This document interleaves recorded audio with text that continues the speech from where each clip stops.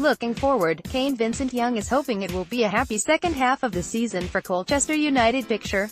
BRADING Kane Vincent-Young has urged Colchester United supporters to stay fully behind them in what they hope will be a memorable 2019. The U's play their first game of the new year when they travel to play Crawley Town this afternoon and head into the clash in joint third spot in League Two. John McGreal's side are only being kept out of the automatic promotion places on goal difference, and despite two disappointing home results, fullback Vincent-Young says there is plenty to be cheery about. Vincent-Young said, "It's easy to lose sight of what we've done this year, and we're in a great position.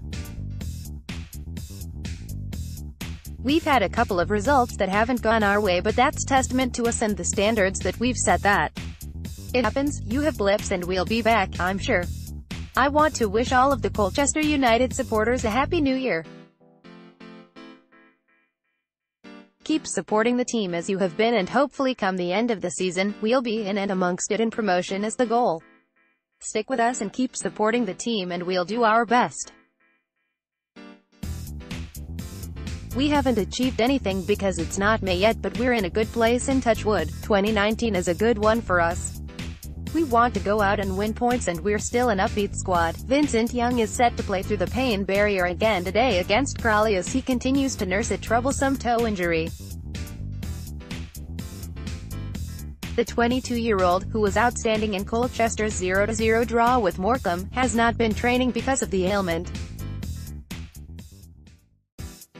"It's a weird one. I haven't been able to train a great deal, and it's something that I've been managing," said the former Spurs youngster.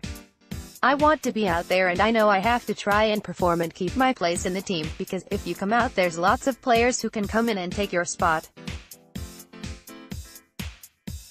It hurts, but when you're on the pitch and the adrenaline is flowing, it's okay. When you sit down afterwards, it's painful, but it's worth it.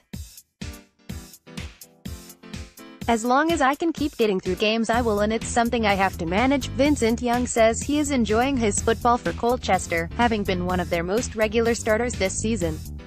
He added, "I'm enjoying it, I feel like I'm playing well and my rhythm is coming back. I feel like I've got more to come and improvement to make, so hopefully I can do that in the second half of the season."